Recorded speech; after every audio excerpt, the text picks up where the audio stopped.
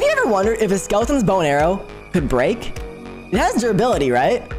So technically, it should break. I'm also wondering, chat, when his bow breaks, will he be hostile or friendly?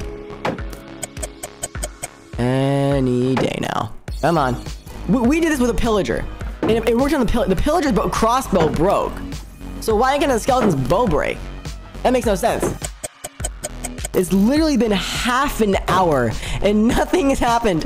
Nothing has happened, chat. Myth busted. Skeleton bow and arrows cannot break. They have unbreaking 16,000.